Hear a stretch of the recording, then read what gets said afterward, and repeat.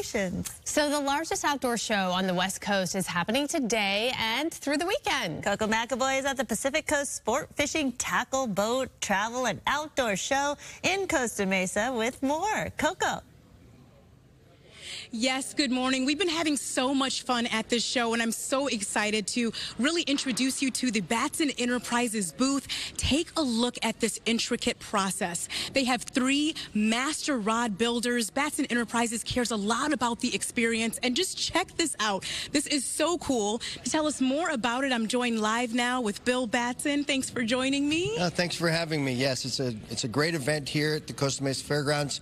Like you mentioned, we have a bunch of master rod builders here doing different techniques of how to build fishing rods. Yes, and also tell me about Batson Enterprises too. Yeah, so Batson Enterprises supplies all the parts and pieces. We're like the nuts and bolts of the fishing rod industry. So we design blanks and all the components to build a fishing rod.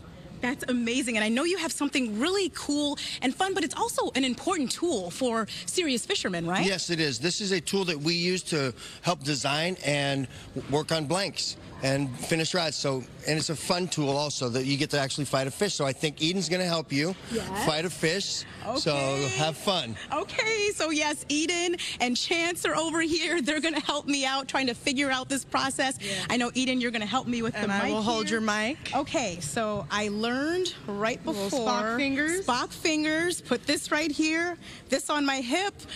Okay, go. I think I'm ready to go. Fish on! You got it! Oh my goodness, and this thing really, really is going. You can watch me as I'm trying to get this fish here.